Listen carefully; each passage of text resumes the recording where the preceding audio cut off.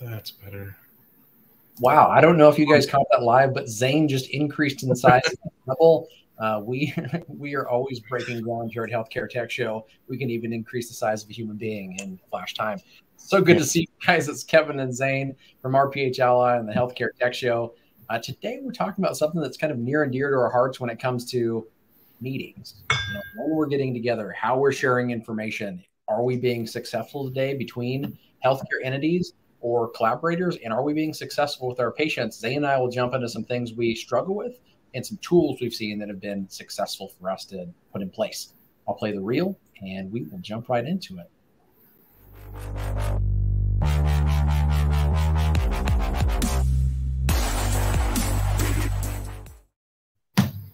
What's up, brother? We're dropping some beats there, and you and I were both laughing because I was just talking about my wife telling me that there is rumors that NSYNC could be doing a tour, and then I look below your name there, the Are We in Sync? I was wondering if you're a big fan. Are you a fan of Justin Timberlake? Are you a?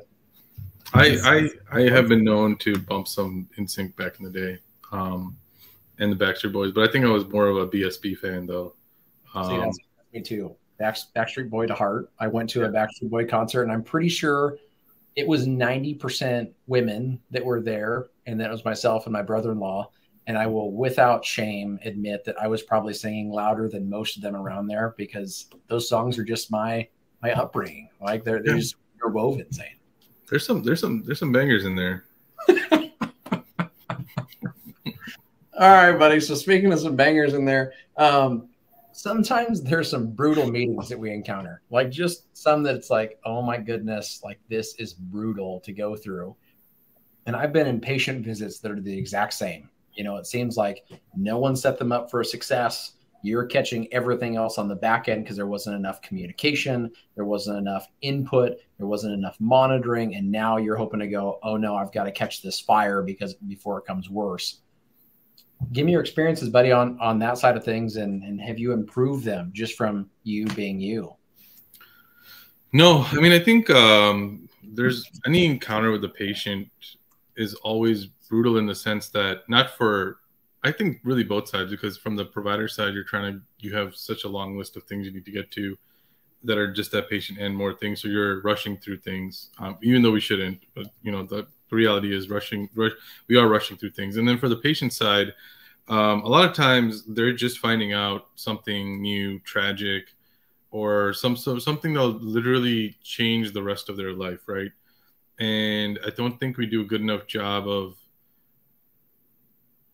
relaying that to them. I think, you know, there's been a lot of times where I've talked to patients and they don't really recognize the magnitude of the situation, right? Or why they're even taking a medication. You know, I remember talking to a lady in the hospital who came in for a DVT, who was on a blood thinner, but she wasn't taking the blood thinner, and no one knew why. Eventually, I went to talk to her, and she said, "Oh, I didn't know what this was for." And she had a PE before that, so she had a PE, got put on the blood thinner, and then came back with a DVT, and that whole time did not know why, what that medication was for. So I mean, that's a pretty big deal, right? And you could tell that she wasn't lying. She's like, "Oh, I didn't know that." And I'm not saying that it's just me, but I was the one in that situation where I told her this is what it's for. After that, she started taking it, and she came back to the hospital for other reasons, but at least not for that. Wow. Yeah, I think that's a perfect example. I read the other day, it was my, I guess, brother from another mother. I believe his name is Graham Walker. He's an MD. And he was saying something like this, Zain, that when it comes to technology doing something for physicians, one thing that physicians wish it would do is help with wraparound care, is the way he defined it. Talking about you've only got so much time in that meeting. I mean, you and I would both love it if it was prospective. You know, you've already got, you know, the knowledge about the patient. The patient can be educated prior to the visit, so you can have a really intelligent conversation. Oftentimes when like you study through like what shouldn't you do inside of a meeting, you shouldn't be writing things down. You shouldn't be just going verbatim off of things. It should be brainstorming. And that's no different from a patient encounter. And so I think the prospective element can help with you having a more fruitful patient encounter. But what Graham's talking about is You've got 7 minutes, right? Quote unquote, 7 minutes to be able to see the patient, deliver all the information, and then there are a ton of questions and follow up based on that information that you've given. So having the ability for us to say, hey, technology, how can you play a role in saying, I've just diagnosed this patient, I've just given them these treatments. How can that patient now get more information about that successfully and safely? And then that information be relayed back to me on what did they need to know and what was told to them is a big push in his mind. And I think it's not a whole lot from different than what you and I are talking about when it comes to meetings between colleagues, Zane. Any takeaways or thoughts there on the wraparound care need? I really love the one thing that you talked about was brainstorming, and I love that idea, like just the thought of brainstorming with your patient of how to best take care of them, right? I mean, there's most of the times in medicine, there's multiple ways to go down a treatment pathway, right? Like there's multiple treatments we can go down or whatever. And a lot of times it's just like, okay, well, we're just going to go down the list. We know the list in our head. They do not, right? We're just going down. Why can't, and when you said brainstorming, I think it would be awesome. Like if you sit down with your patient and be like, okay, these are all the things, what can we do? And then it's kind of like a back and forth and kind of going back to now they feel like they're part of their care rather than just being told what to do. Now they're actively engaging in how to get better. And I actually love that idea. I don't know if there's any studies or anything like that, but I think as a patient, I would love that. Yeah, I mean, there is something to, I mean, if there's a patient like, oh, just tell me what to do, then you just tell them what to do. But if there's, I think most patients nowadays, yeah, actually most patients nowadays, in my opinion, in my career, have been wanting to either know more or be more active in their decision-making process. Yeah, and I think that really speaks to the fact that yes, we are pinched for time. And that's always going to be the case. You know, no matter what, there's not always going to be enough time to continue to elaborate. So I think that when it comes to meeting with colleagues and meeting with patients, the ability to have pre-meeting homework or information that can be consumed so you can have a more fruitful whatever length of time together is imperative. And then the next piece is the takeaway homework, you know, that wraparound care that Graham was defining there when it comes to what other things need to be done, not only on education, but also on monitoring and safety and efficacy kind of components to make sure the next steps are successful for both the patient and the covered entity or the facility. Because you and I both know that pretty soon the accountability with these capitated rates and value-based care contracts that are out there, the facility wants to make sure that patient's doing as well as it possibly can, even outside of altruistic, you know, reasons. They need to do it because they need to make sure that they're saving costs on those individual patients. Tell me this, buddy, when it comes to like technology that you put in place, what have you done to make you better at meetings when you're meeting with folks in your company or with whoever it might be? I turn off my camera. No, I'm kidding. I'm just kidding. No, I think that note taking during residency, I would I started taking a lot of notes during. Mainly because during residency, my director was like, never walk into my room without a pen and paper or something to write with and something to write on.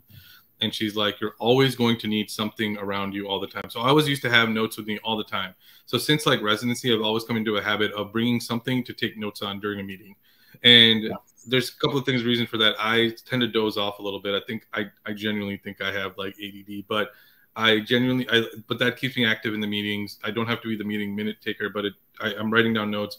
Even now I have like different note taking programs that I use while I'm in meetings at work. And I'm just typing away. I create to-do lists. You know, I'm able to create a to-do list, a follow-up list, all that stuff.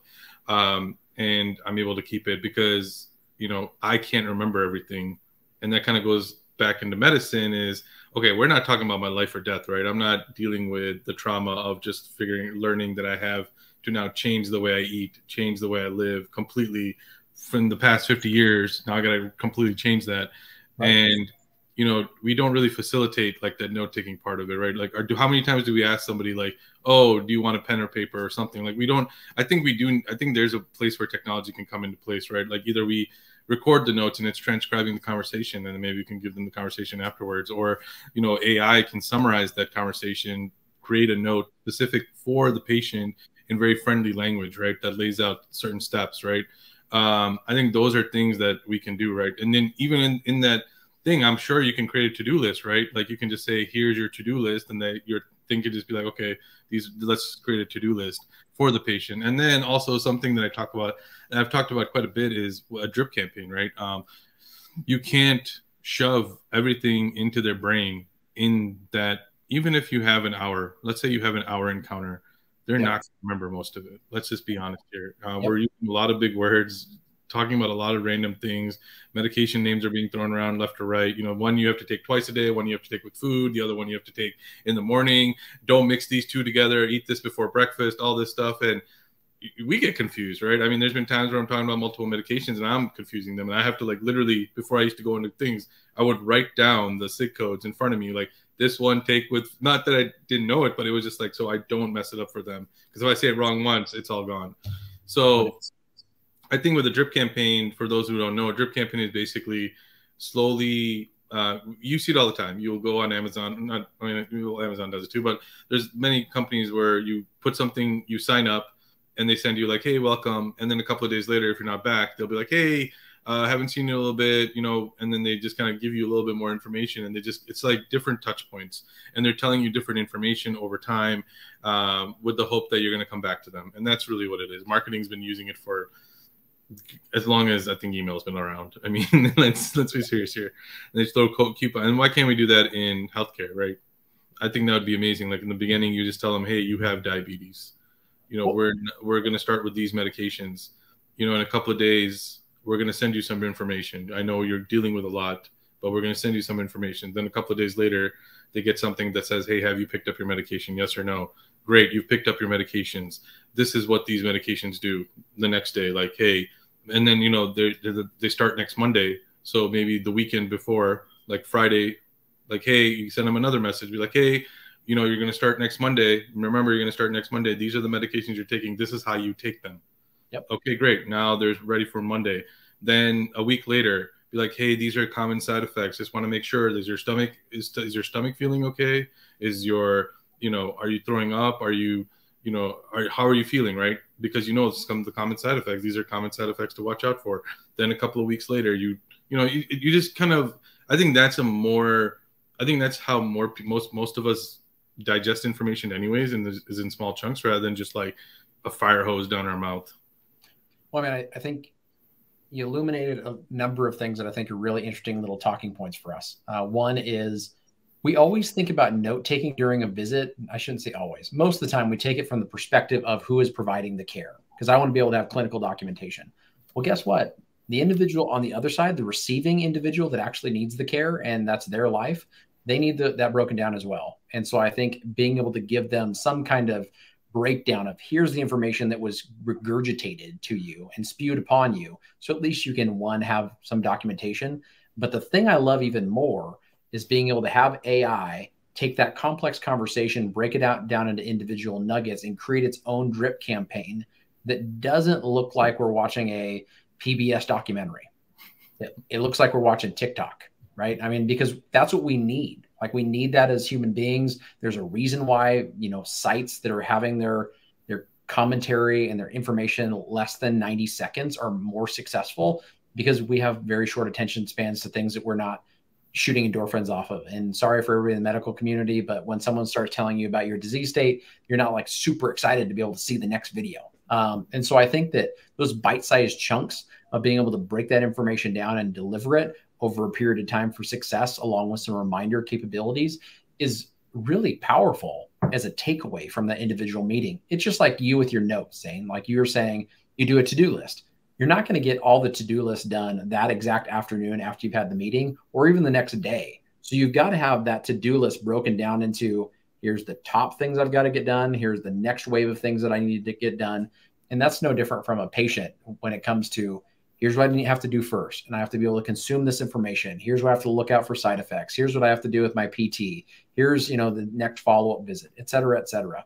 And I think a really easy example, Zane, that you and I have talked about before is in the surgical setting. So you come in for a pre-op appointment. There's a bunch of information that goes your way. There's a bunch of pre-op elements that you have to be able to take care of. If it's cleansing for MRSA, if it's any washes or rinses that you're utilizing, if it is bowel prep, you know, all of those pieces, they get forgotten. And then you got to cancel surgery. You got to reschedule surgery. And we can make it so much easier with something like this. Any Any other takeaways, buddy, inside of that kind of housing, patient meeting housing? Yeah, I mean, and also like to your point, you can take that, you can send them a drip campaign specifically for them, right? We came up with a to-do list for them specifically, right? Now we're talking about personalized care, but but problem with personalizing care is it takes a lot of work, right? That's why you pay extra for personalized care. But how about you create that plan in the room with them. The notes are being taken, the to-do list is already created, and now you just say send this to-do list to them at the time that they need to do it. Monday they need to pick up their medication. Boom, to-do lists and send. And just kind of do it that way, and it's personalized to their specific needs, right? And the surgical thing is perfect. I think a lot of us have had surgeries before for various different reasons, and you get like this thick packet, and like you're really nervous because and let's be honest, it's not well done, right? It's just like there's no rhyme or reason to it. Like the actual directions make no sense, even for people that are in the medical field. Like I've read directions and I'm like, what am I supposed to do? Am I supposed to do this right now? After what? And you're sitting there confused, like freaking out. Then you get calls at the nurse's station asking like, hey, can you clarify this? So all these things, now you're kind of seeing like a domino effect, right? If we can take care of it on the front end, make it easy and simple to digest. Now we have less phone calls coming in, less disruptions, all these other things. And on top of that, the most important thing, the patient is getting exactly what they want when they need it. And that's the biggest thing with healthcare, right? It's not about giving them care when it's convenient for us. It's giving them care and the information when it's convenient for them. Boom. I don't think we can shake anything else off better than that. I think you got your Puppets on a String and all your other NSYNC songs right there, all dropped in one banger of make it convenient for them. Baby, bye, bye, bye. All right, everybody. Well, thank you guys so much for tuning in. Hopefully you got some good insights from that one from Zain and I. Any other topics you guys want to bring up in the future? Anytime you want to jump on as a guest, we'd always love to be able to have you. We appreciate you guys tuning in each week. And let us know. We'll see you guys next week and have a great weekend. Bye, guys.